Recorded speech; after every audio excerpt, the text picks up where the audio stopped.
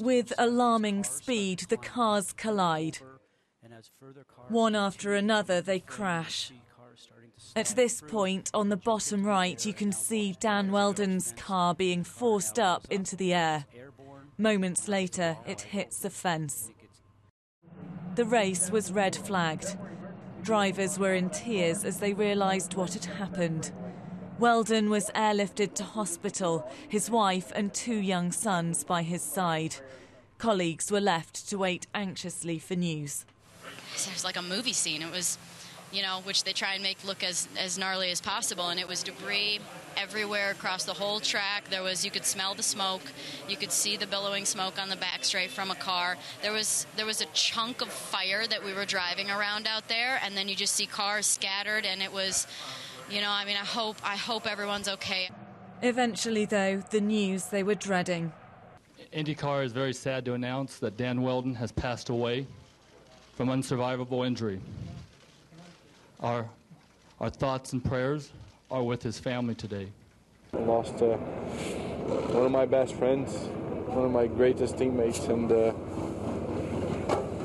don't know what to say. We're all going to miss him. A little bit of everybody in IndyCar racing died today.